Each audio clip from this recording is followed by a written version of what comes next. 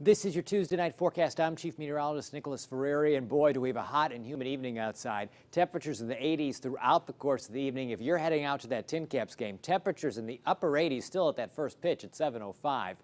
As the night goes on, we will eventually drop into the 70s for the late night and overnight. We'll end up in the low 70s come early morning, so that gives us a warm, muggy start to the day.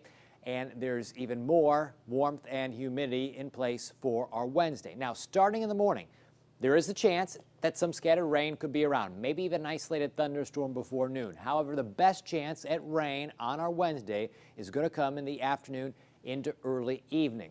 Could get in on some heavier downpours, could get in on some strong gusts of wind as these storms move through. We've got a weather system that sets up across the area. It produces this rain activity. The rain chance eases up a little bit into our late Wednesday night, early Thursday morning, but still some rain around. Thursday, like our Wednesday, could see some morning rain, but really the better chances will come in the afternoon, late afternoon into early evening.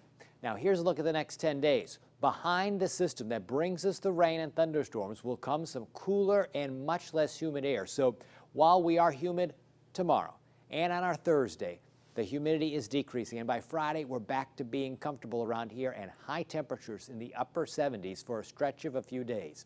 Take a look at the numbers here. 85 for Wednesday high, Thursday 80, Friday 78, Saturday 77, just a slight chance at some occasional rain, a slightly better chance on Sunday 78. On Monday 82, Tuesday 81, 83 on Wednesday, Thursday 84, and Friday 80. That's your latest forecast update.